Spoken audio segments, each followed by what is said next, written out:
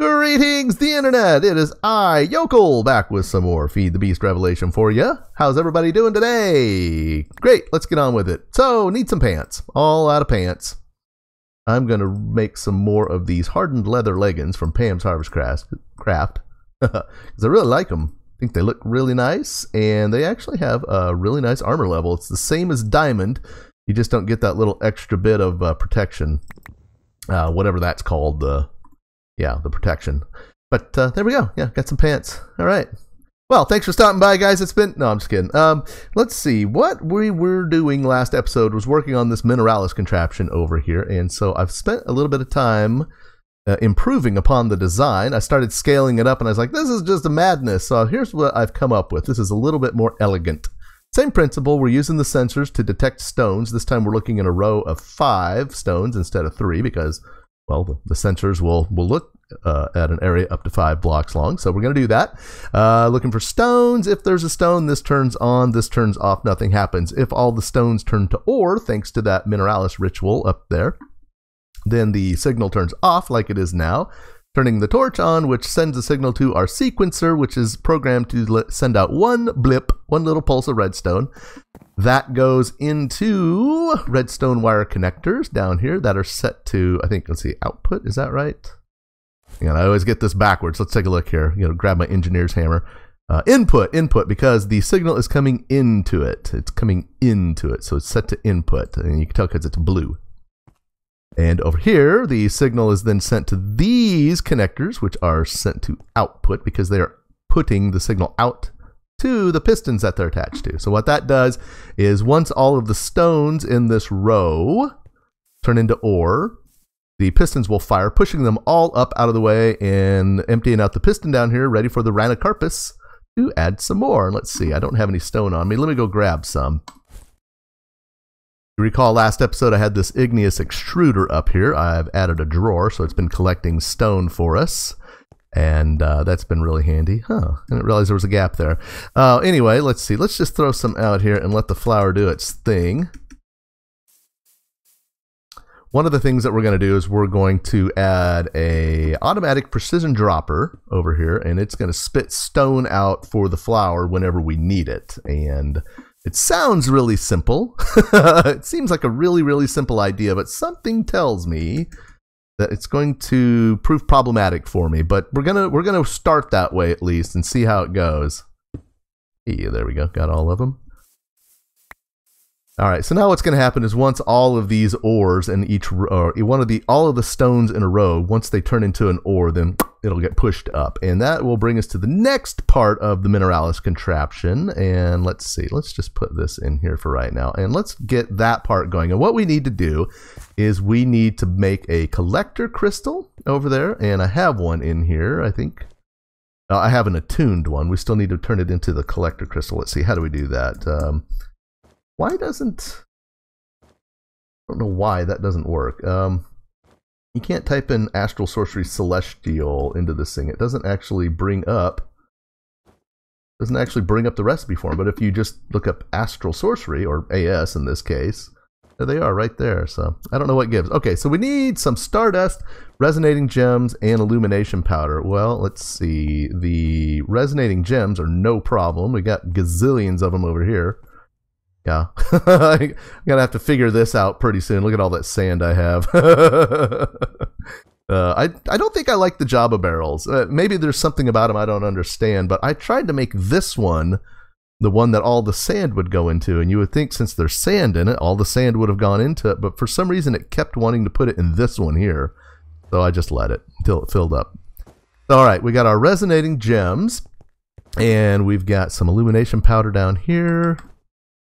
And, oops, don't need that much. 1, 2, 3, 4. And let's see. I need stardust.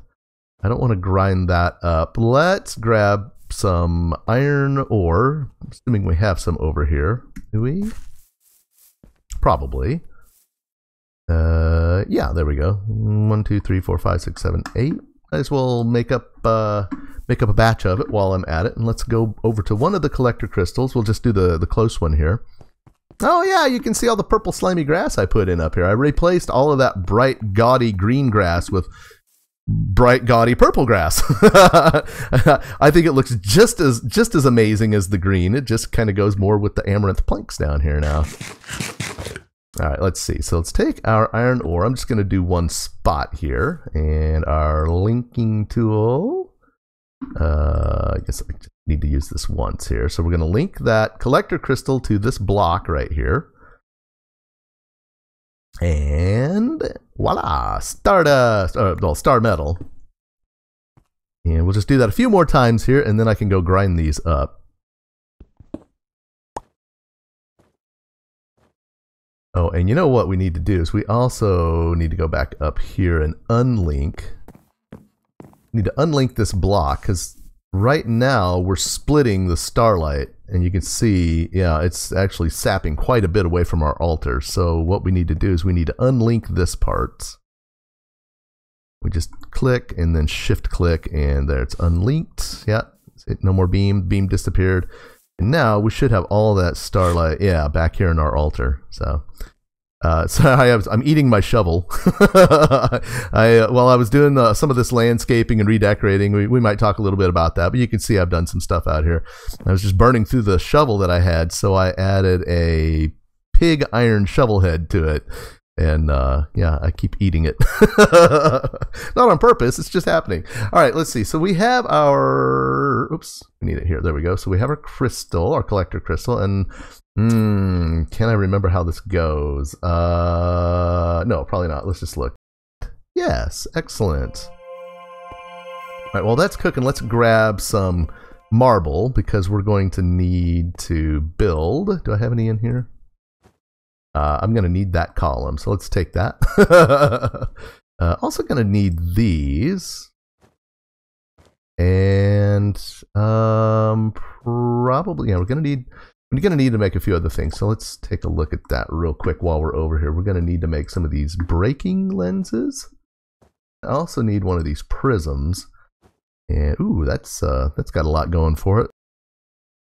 So we have everything we need for those. All right, let's take care of this. I'm going to go cook up all of these here Astral Sorcery items that we need, and then we will... Oh, hey, there's my crystal. Hang on, I got too much stuff here. I don't need bacon in my hand right now. No bacon in my pants.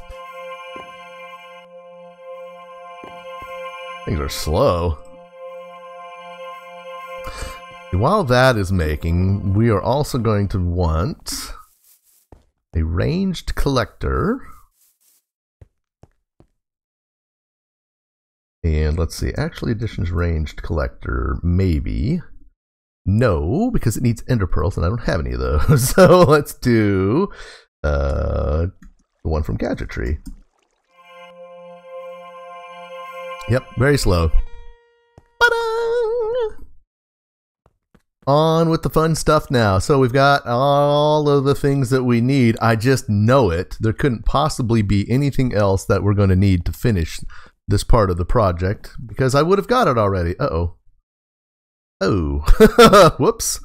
I guess I need to cover that hole. Apparently, if you land on these wires, they break. So that's not good. Hold on a second. Don't like to do this, but I'm just gonna do it like this for right now. Keep me from falling in there. Keep mobs from falling in there, hopefully. Yeah, that should, whoops, that should help. Okay, so we're going to go right over here where the creeper blew up, that you guys didn't see. We're going to put this thing right about here, I think. We line it up, maybe? Oh, I just thought of something I didn't bring over.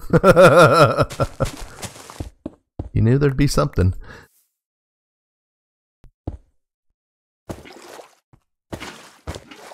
And this is not latex, right? Yeah, liquid starlight. Okay. Yeah, it doesn't work with liquid latex, guys.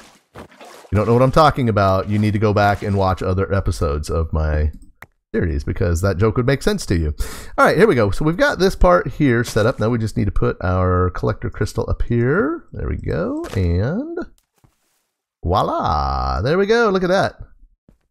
We have a collector crystal here. Cool. So what that is going to do for us is Yeah, let's fill that in a little bit. What this collector crystal is going to let us do is power the block breakers for over here. And so let's do that now. I didn't bring any fancy decorative blocks over here with me, so we're just going to use these spruce planks for right now. Yeah. All right, and then what we want to do is we want to set a lens on each one. Yeah. We got our breaker lenses, and we're going to put all those in there. Yep, cool. And then, then what we want to do, we grab our linking tool. And we're going to link each one. Here, get out of there, wand. We're going to link each one with the last block in the row here. And then what you got to do is you got to switch to a different tool. See, it says stop the linking down there, and then go back to the linking tool. You got to do that, otherwise it'll just keep trying to link the same lens to whatever you're clicking on, and that just gets all boogered up. So, all right, so switch in, click in, select in. We're in the middle, right? Yep. Not real great at trigonometry. somebody has a better idea how I can do this. By all means, don't be afraid to let me know. Yeah, close that hole so I stop falling in it. All right, now what we need to do is, let's see, let's go right. Let's just keep it right in line here with everything. See, that looks like a nice height, I think, right? Kind of a little, maybe one higher. Yeah, let's do it one higher. Yeah, and then we need our prism. Oop, there we go. Cool. Now all we got to do is we got to take our linking tool, link our collector crystal to our prism. Yeah, ooh, pretty. And then we can link our prism. Ooh, let's see, deselect, select the prism, and then I can select it to focus it on each one of these. There we go. Boom. And voila, just like that, it's all broken. Go, Brandon Carpus, do your thing. Let's check this out. Let's get up here and just watch. Watch the magic happen.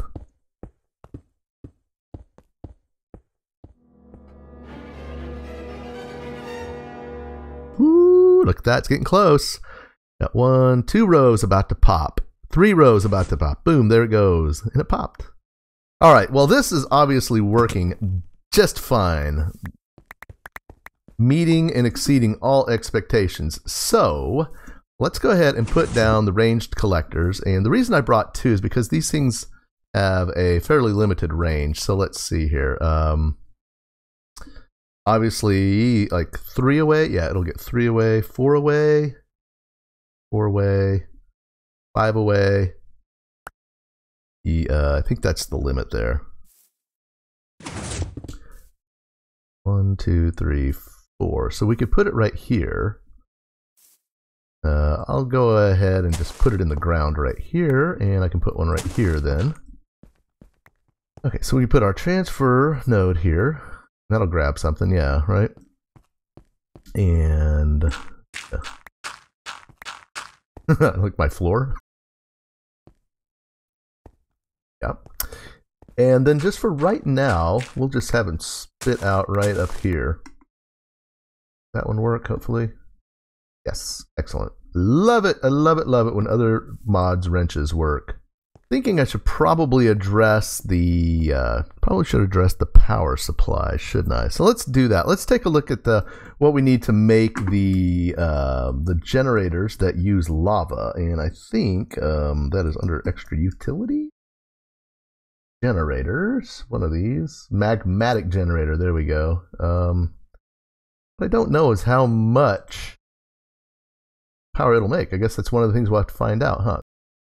Let's make 2 of these, and then we can see how well it does, how well they do, and if we still have lava left after making 2 of those, then we can maybe make a few more.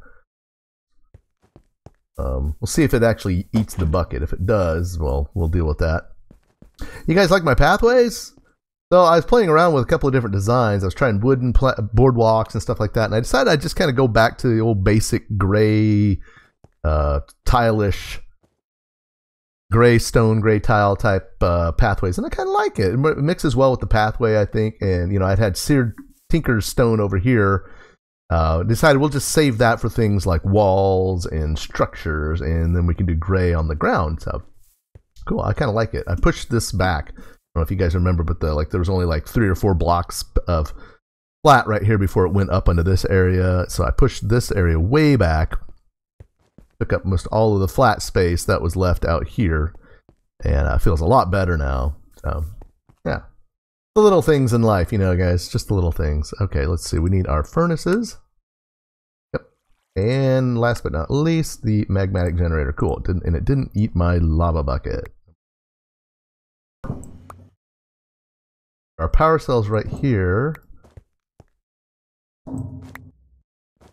Gonna need a connector feeding power back into it. So let's figure out where that's gonna be.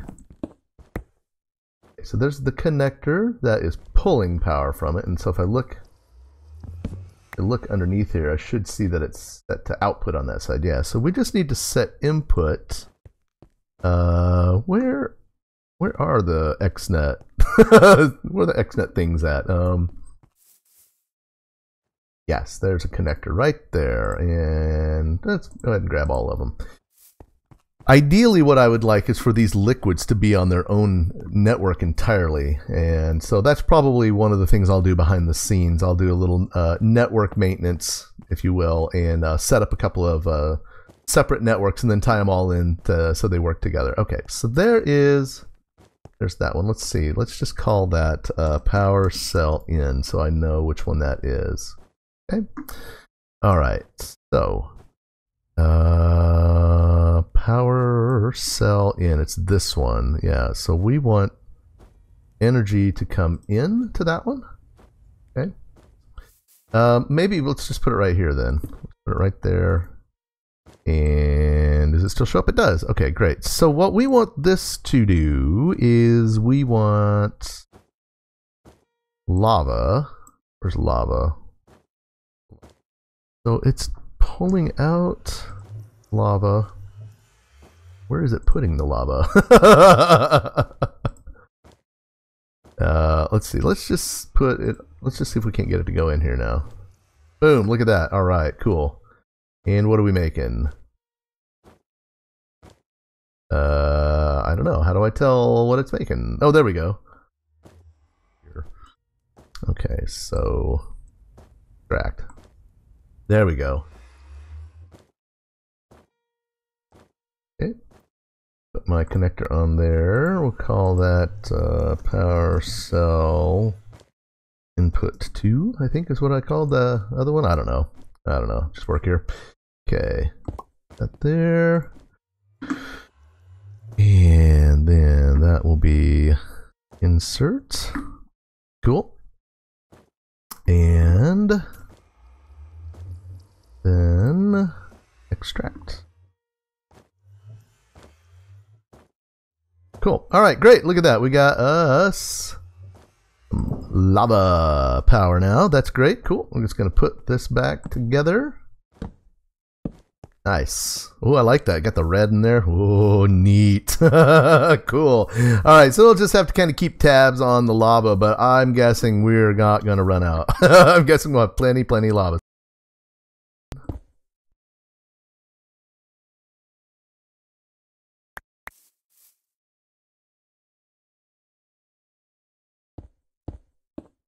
We want to avoid powering the piston, and this needs to be in same mode as those. So, oh bother. Let's see. We don't want it to go right to that. Let's put. I think the sense sequencer, right? We'll put the sequencer in there, and we'll tell it to do 1, 2, 3, 4, 5 blips. Sequence length 5, I think, and then 1 and done. And then what we'll do is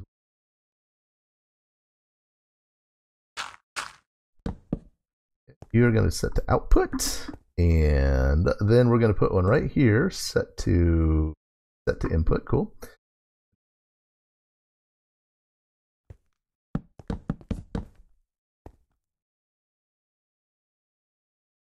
And use these things. These are directional. Wrong direction. I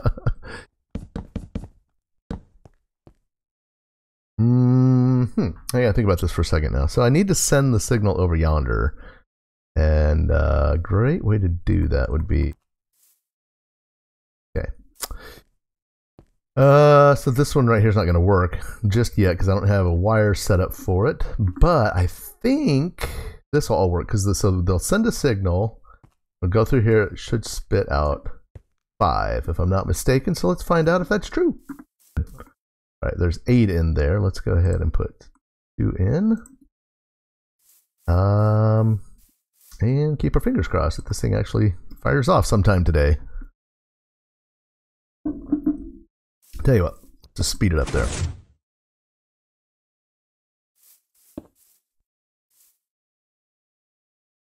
See, it's just spitting out 1 right now. I think I know why it's doing that. All right, so I have once. When a redstone signal is received, loop the cycle once, ignore further pulses. So maybe I need to give it a little bit of space like that, perhaps. Like, let's go ahead and tell it 64. Just, I don't know, because.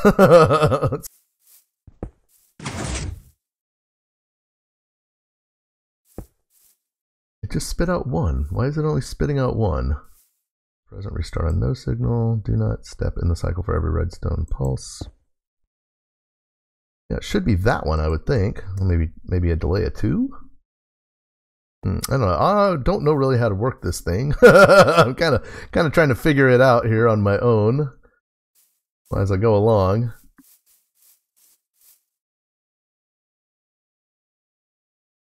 Okay, I want 5. I want it to come out with 5. Okay, so that spit out 2. 2, 3, 4, 5. Let's try that maybe. All right. 1, 2, 3, 4, 5. There we go. Okay. Why aren't those being grabbed? Maybe these need to be above the ground.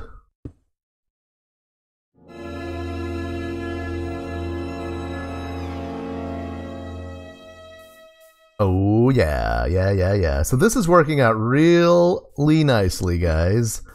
I'm sure that I'll run into some kind of problems with it. I'm sure there'll be some bug fixes that I have to try to come up with for something. But for right now, it actually looks like it's working pretty well. So I'm pretty excited about that. And I'm going to say pretty one more time. Pretty. Because it is pretty. Look. It's so pretty. What I'll do... oh, great. Yeah, well, there's the rain. You know what that means. Time to end the episode. What I'll do between now and the next episode is I will continue to work on this over here, getting the stone fed automatically to the dropper over here, and probably, you know, make this a little bit prettier over here. Decorate it up, spruce it up, that kind of thing. Spruce! And yeah, I'll probably work on some of the networking stuff that I may have mentioned earlier. I don't even remember now. I think I did. Assuming I don't edit it out, then you'll know what I'm talking about. Otherwise, it'll be a surprise. Hey guys, thanks for joining me today. I had a really great time. I'm very excited about the Mineralis contraption here, the mining contraption. And I hope it does good things for us. So thanks for stopping by, guys. I'll see you in the next one. Bye-bye. Feed the beast. Revelation. Yoku.